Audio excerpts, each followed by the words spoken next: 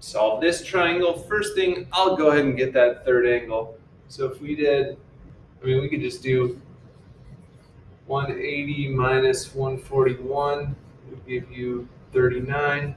And then we got to subtract the 23 still, which will give us a 16-degree angle over here.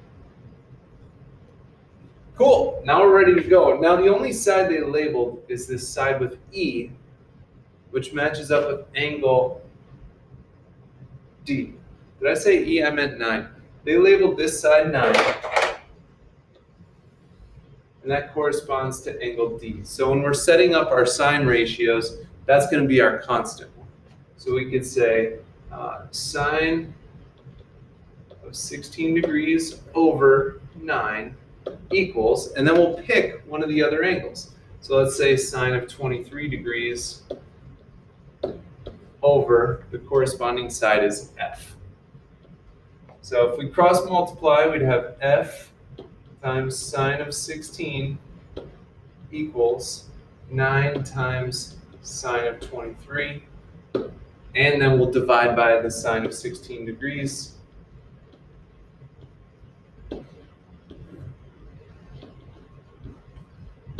Now again, we're going to be approximating here. So put this squiggly equal sign. If you forget it, it's fine. But when you're approximating, that's usually common.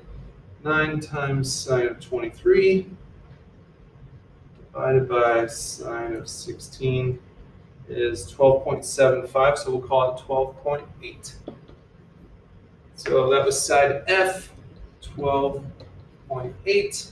And now we got to find side E. So let's say sine of 16 over 9 again. Now you could use the sine of 23 over, and we know F is 12.8.